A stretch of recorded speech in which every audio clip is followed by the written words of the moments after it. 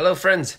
It's Chris Angel coming at you, and this is Marketing for the Rest of Us. This show is called Marketing for the Rest of Us, and I created it. I decided to create this show because I felt like those of us who are people-oriented people, not technical-oriented people, can feel left behind in this day and age of digital marketing, right? In the day and age of technological marketing, those of us who have people skills, not technical skills, can feel left behind. But listen, you don't have to be left behind. In fact, I think it's our human connectedness that gives us an advantage, right? And that's what this show is dedicated to. So I want to throw a scenario at you.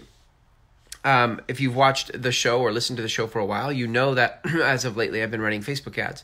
And one of the things that caught me the other day was that, well, one of the observations I had was that people were, it was the funniest thing because people were hating on my vulnerable posts. I was saying, like, I think we need more vulnerability in marketing, and people thought that was stupid or a crock or a sham or whatever, right? Which is like, so funny. Here I am trying to be the very change in the world that I want to see in the space of marketing, and people are saying that that is a scam and a sham. These are the very people who are frustrated with marketing, and I'm trying to be the opposite of what marketing has been for them, and they're the very ones who are cynical, skeptical, and spitting in my face. And in that, I had this thought, like, you know, what would I have said if I had years ago when I got married? If it was like, listen, if we're gonna get in fights, let's just not get married, right? Or hey, listen, if we're gonna have kids and they're gonna be a hassle, let's just not have kids. And I thought, what a weird thought. Like I never had that expectation going into marriage, like that I'm gonna get married and never have a fight, or that I'm gonna have kids and they're not gonna be a hassle. Like you go into marriage and parenting just thinking like, okay, stuff's gonna happen, and we're gonna deal with it when it comes. Why? Because I love you. Because I'm in this for the relationship. I'm not in this for a date, a one night stand. I'm not in this for the jollies I get from having kids. I'm in this for the long haul. I'm in it because I want to be in it. And when you enter into relationship with that as the context, you have the fortitude to hold your ground when things get tough. And yet, in marketing, in business, it doesn't happen like that most of the time. I don't know why that is. Like with business, it's in your marriage, in your parenting, it's not that way.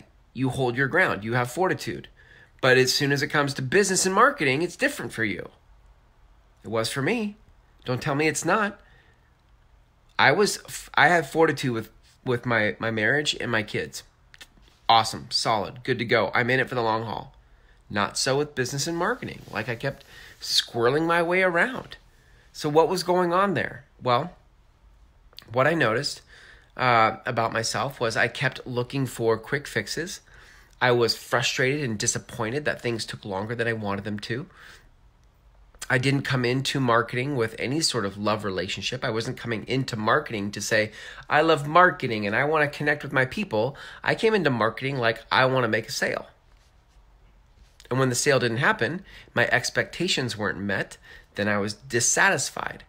And when I was dissatisfied, because I wasn't in it for the love of the connection, I was in it for a particular result, I was out. This is what happens, right? When you're in it for a particular result, you're out. If you don't get that result, you're like, I'm out. But isn't that interesting, right? Like you can so go look at marriage. If you're in marriage for a particular result, you're going to be upset all the time. If you get into parenting, if you decide to have kids and you're in it for a particular result, you're going to be unsatisfied and disappointed. That's not why we get into parenting and marriage, is it? And yet, in business and in marketing, that's how typically we get into it. We're like, okay, I'm gonna get into business. Here we go. Let's go into business. Okay, now let's make some money. What? No money? Oh, that's crap. Let me go try something else. Okay. Oh, I need to do marketing. Great, I'll do marketing. Maybe marketing will give me the result. Okay, I'm in marketing. Where's my result? Oh, no result? That's crap. Let me go find something else. And so there's no fortitude. Do you see there's no fortitude in your business and your marketing if you come into it with the expectation of a result, not a relationship. And this is where 90% of people are messing up royally in their marketing, is they're coming in expecting a result and not committed to a relationship. And so when things get tough, they abandon ship. They're out. The problem with that strategy is that you don't build any long-lasting relationship with any sort of tribe or following or audience. And so people never actually really get to know you because you don't ever stick around for people to get to know you. You keep trying the flavor of the day when it comes to marketing. When you're missing is that it's a relationship. And how do you build relationship? Well, you in marketing have a particular conversation you want to lead in the world, not a particular product or service you want to sell, but a conversation you want to lead with people. Not something you want to sell to people. That's marketing to them and at them. We want to market with them and for them because that is what builds relationship. We're not trying to get something from people. We're trying to add something to people. This is what is wrong with marketing today.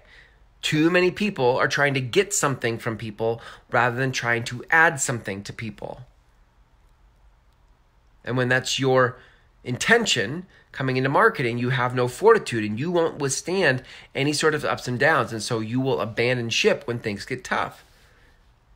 In other parts of your life, you don't do that because you're clear on the distinction of a relationship. But somehow that missed the point getting into marketing. And you thought marketing was about selling something or a transaction. And when it didn't work, you bailed. Bailed on the relationship with the people you're trying to serve. When things got tough and you ran a Facebook ad or you did 4 months of blog posts and nobody responded and things got tough and wasn't going the way you wanted, you bailed. You abandoned ship because it wasn't going the way you wanted to. So sad. And this is most people's relationship to marketing. I tried it. I tried that for a month. Yeah, I tried that for a month. Didn't work. Yeah, I tried marriage for a month. Didn't work. Yeah, I tried parenting for a month. Didn't work. See, we don't do that in marriage and parenting. But we do that in marketing all the time. Oh yeah, I tried that for a month. That didn't work. Right. Can you see that your intention, the entire context of how you're relating to marketing is what has that not work? Marketing is a relationship. I will say it over and over and over again for the rest of my life that marketing is a relationship. And you come into the relationship with the intention of serving and adding value. Just like in marriage, just like in parenting. And when it doesn't go your way, it doesn't mean you bail. It means you keep trying to find new ways to add value so that people can trust you, hear you, feel like you're for them. So you don't give up on that. And one of the biggest challenges for you can be if you don't have that context, then you still need to find the message you want to lead in the world. Because if you don't know what message you want to lead in the world, then all you're left with, the default is, well, I have this product and service. Do you want to buy it? No? Great. Screw you. I'm out. But if you could think about like, okay, well, what change do you really want to see in the world? Not what product do you want to sell? How do you want to help the world? How do you want to serve the world? What's next for you? You've already been down the road of trying to sell a bunch of stuff. Now my question for you is, what do you want to serve? How do you want to serve the world? For the rest of your life, what could you see yourself doing to make the world better? That is where you need to start to look for your marketing message, how you create connection with people.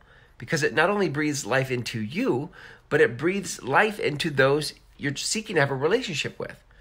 And then when things go sideways in marketing or you're not getting the results you wanted right away, it doesn't matter because you're in it for the relationship. You're in it for the intention, not the transaction. So, if you're wanting help on this particular conversation, how do you find the conversation that you want to lead in the world for the rest of your life? So that you can hold your ground with fortitude when things get tough, so that you can serve people and they can actually get to know the real you. So you can have authentic marketing and people can feel like when they buy from you, they know what they're getting with you because they have relationship with you from your marketing. Okay, if that's what you want and you haven't found that yet, I built a free course for you, right? It's just over 90 minutes. It's 5 videos. You can get it at groundswellmethod.com. And that is an appetizer for a 6-week intensive program where we actually go into depth on how to begin to create this kind of marketing in the world, marketing that actually leaves the world better than we found it. If that's interesting to you, you can go to groundswellmethod.com. And that concludes this episode of Marketing for the Best of Us. Until tomorrow, have a great night.